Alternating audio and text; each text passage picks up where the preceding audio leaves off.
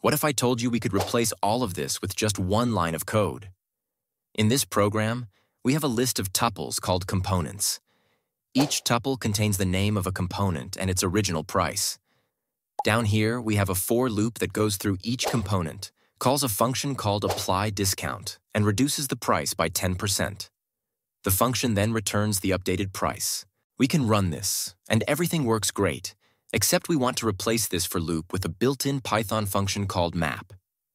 So all we have to do is type map, and inside the parentheses, we put the function that we want to use, followed by the list we want to apply it to. Essentially, what this does is apply the function to each element in the list automatically. When we run this, we get a map object. This is Python's way of conserving memory, but we can easily convert it back to a list by using a built-in list function. And there we go.